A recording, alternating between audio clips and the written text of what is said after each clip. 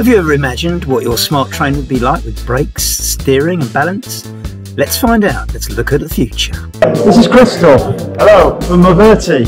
Did I pronounce that correctly? Muoverti, yes, we keep on moving in Italian. Does it really? That's fantastic.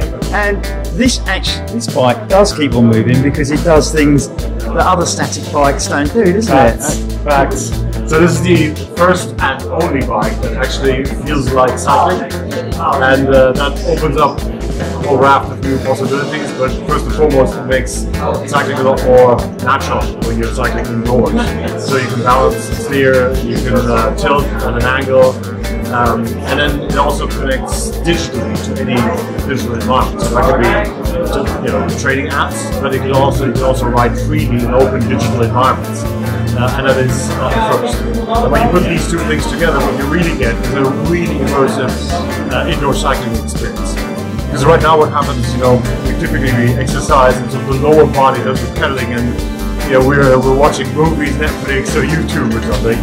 And what you can see here is that when you are fully immersed, in a way the exercise element becomes secondary to the entertainment factor. And that is just a lot of fun.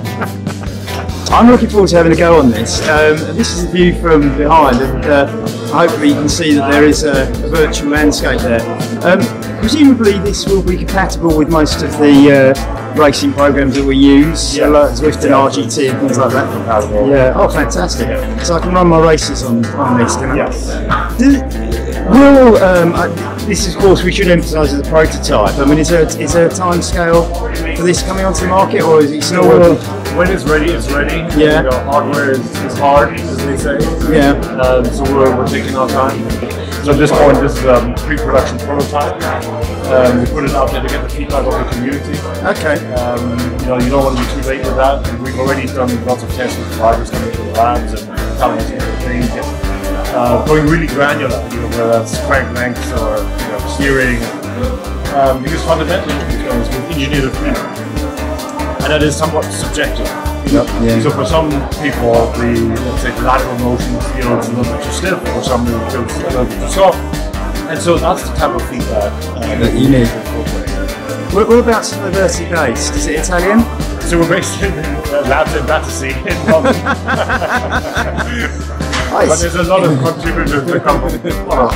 Well, another great bike brand's come out of South West London, somewhere beginning with B. It's Brompton, of course. So if you can follow their successes, you've got something good going on, haven't you? Let's see where it takes us. Let's do that. Enjoy the ride.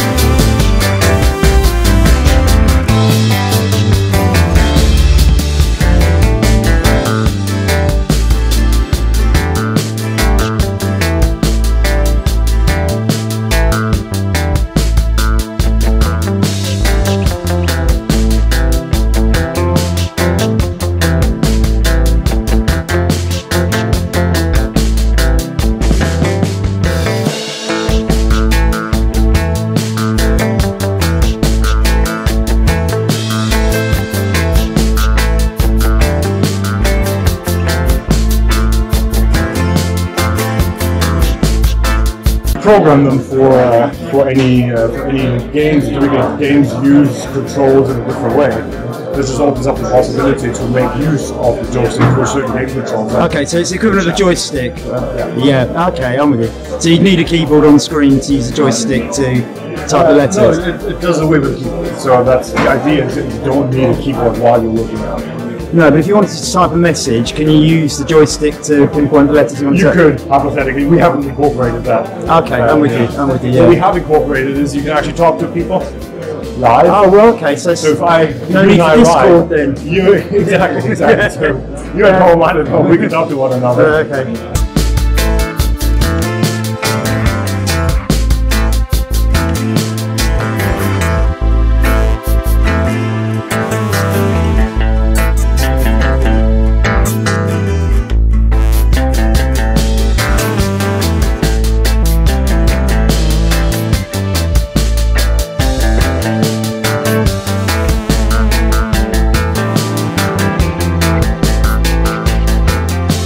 So here I am, this is me having a go on this, and you can see I'm twisting the steering and it's quite responsive and bike's leaning as I'm doing it. So let's start pedaling and see what happens.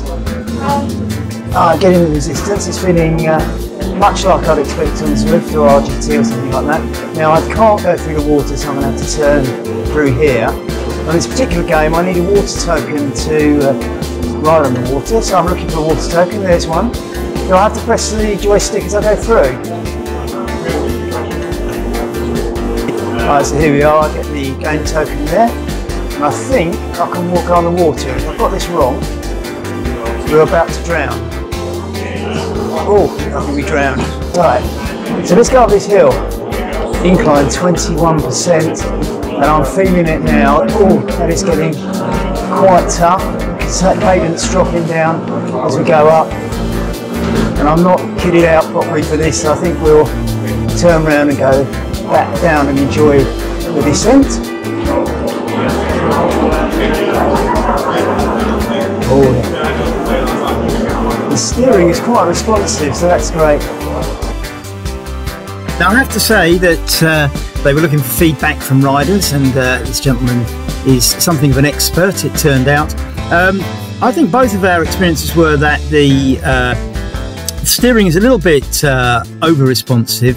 It's something that you'll get used to if you use it, and equally the brakes don't have that resistance you feel, so your fingers aren't feeling the resistance that you would normally feel when braking, although the screen is actually responding. Similarly with the steering, you're turning it too easily, and I found myself oversteering, and a little bit of resistance could be put in there. Apparently Formula 1 simulators do build in that sort of resistance on steering wheels and things, and it's something that can be done and will be done, but even if that wasn't done, I wouldn't let that put me off using this, because it quite clearly functions as close to a bike as possible. Side winds and headwinds are probably the next thing on the agenda once this bike gets out on the market. This is really exciting and the possibilities are great. It will work with Zwift and RGT, even though this is a more of a game. It is absolutely fantastic.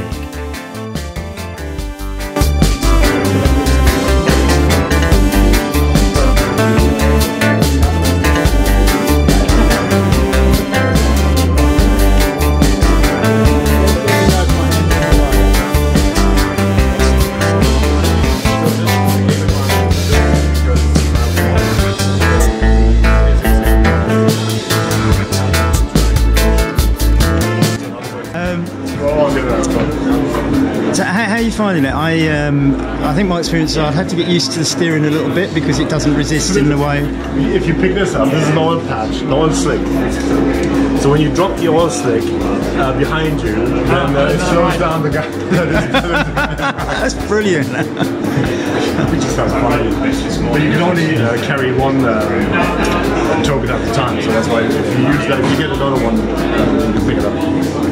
It's like a rocket. Fire. Yeah, it's just novel to it's novel to steer on a screen. It's brilliant, isn't it? I know Zwift have got there, or Elite have got their steering. How do you find the steering? Yeah, it's not quite natural, but it's pretty good. I think the graphics maybe are the thing that put you off. I think my instinct was I was oversteering because you don't get the resistance of the tyre moving on the road. Right. So I was oversteering. I think you'd get very quickly used to it. I mean, I don't think it's a big issue, but I noticed I was oversteering. Yeah. Lab riders come to and tell us what they think. Because it's really about the stiffness. The steering. Well, I kept missing the prizes because I was oversteer. You know, I was over pushing the thing. I mean, I wouldn't. That wouldn't be a problem. I just think you get used to that sort of thing, don't you?